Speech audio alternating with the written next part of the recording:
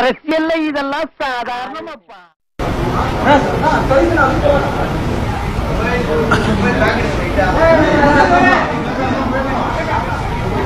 பொருளாதார அடிப்படையில் 10 விழுக்காடு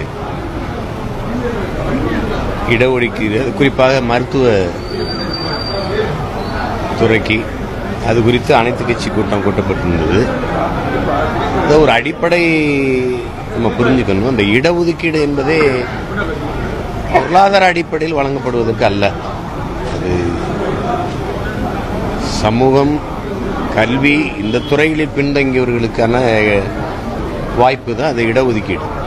அதை எந்த சாதியை வைத்து எனக்கு கல்வி, வேலை வாய்ப்பு, அரசியல் அதிகாரத்தில் வாய்ப்பு மறுக்கப்பட்டதோ அதே சாதியை வைத்து எனக்கு கல்வி, வேலை வாய்ப்பு, அரசியல் அதிகாரத்தில் வாய்ப்பை பெறுவதற்கு பேர் தான் சமூக நீதி. அதான் இடஒதுக்கீடு.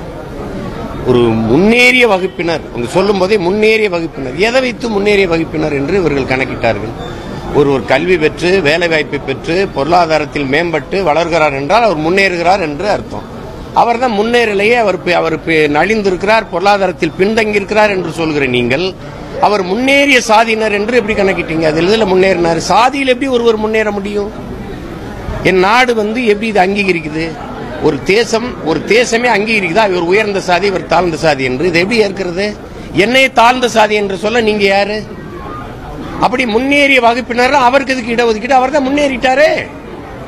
இது எந்த மாதிரியான பார்வை இது? அப்படி அவர் பொருளாதாரத்தில் பின்தங்கி இருந்தா அவரை முன்னேற்றுவதற்கு வேற பல நலத்திட்டங்களை தீட்டணும். நீங்க கோயில்ல மணி அடிப்பவரும் குளிக்கல இறங்கி மலை அழுவரும் இங்க ஒண்ணும் இல்ல. நீங்க வச்சிருக்கிற இதே ரொம்ப வேடிக்கையா இருக்குது. நீ 35 ரூபா ஒரு நாள் வருமானம் இருந்தாலே நீங்க வறுமை கோட்டுக்கு மேல போயிருவீங்க, நீங்க ஏழை இல்லைங்குது. ஆனா ஆண்டு வருமானம் 8 லட்சம் ரூபாய்க்கு குறைவா இருந்தா நீங்க ஏழைங்குது. 8 லட்சம் ரூபாய் இருந்தாலே ஏழைங்குது. இது எதை எடுத்துக்கிறீங்க? 5 லட்சம் ரூபா இருந்தா வருமான வரி கட்டணும், ஏன்னா ஒரு பணக்காரர் ஆயிடுறாரு. ஆனா 8 லட்சம் ரூபா இருந்தா ஏழை, அவருக்கு இடஒதுக்கீடு இருக்குதுங்குது. இது எந்த மாதிரியான ஒரு குழப்பமான முடிவு என்பதை நீங்க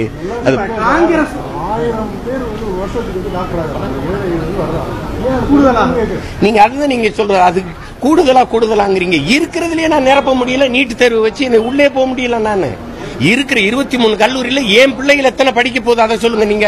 நீங்க சொல்லுங்க. நீங்க ஒரு பட்டியல் சொல்லுங்க, நீங்க ஒரு கணக்கு சொல்லுங்க. எத்தனை பேர் படிக்க போறோம்? படிக்க முடியாம தீ குளிச்சு செத்துக்கிட்டு இருக்கான், எங்காலு தூக்கல தங்கி செத்துக்கிட்டு இருக்கான். நீங்க அந்த இடத்தை நிரப்ப போறது யாருங்கிறத இங்க கேள்வி. உங்க பிள்ளையா, என் தங்கச்சியா, என் தம்பியா? இல்ல, அதாங்க பிரச்சனை. கெடுக்கிறது இல்லங்க, நீங்க தான் அதுல மண்ணெண்ணி போடுறீங்க. நீங்க பொருளாதார அடிப்படையில் இங்க பாருங்க, பொருளாதார அடிப்படையில் இடஒதுக்கீடு என்கிற பேச்சுக்கு இடம் இல்ல.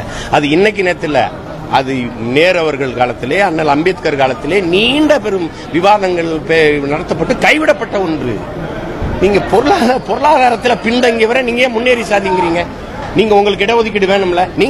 நீங்க பிற்படுத்தப்பட்ட, மிகவும் பிற்படுத்தப்பட்ட வகுப்புக்கு வாங்க, அல்லது பிற்படுத்தப்பட்ட வகுப்புல சேர்த்து எங்களுக்கு இடஒதுக்கீடு கொடுங்க, நாங்க பொருளாதாரத்தில் பின்தங்கிட்டோம் சொல்லுங்க.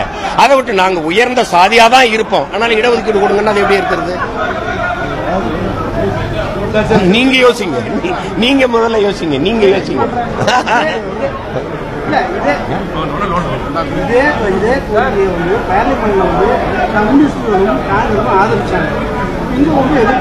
இல்லையே, இங்கேயும் காங்கிரஸ் கம்யூனிஸ்ட் ஆதரிச்சுதான் இருக்கு. இந்திய கம்யூனிஸ்ட் மார்க்சிஸ்ட் ஆதரிக்குது. இந்திய கம்யூனிஸ்ட் கட்சி சிபிஐ அதை எதிர்க்கு. அதான் அது நிலைப்பாடு. Press the bell icon on the YouTube app and never miss another update.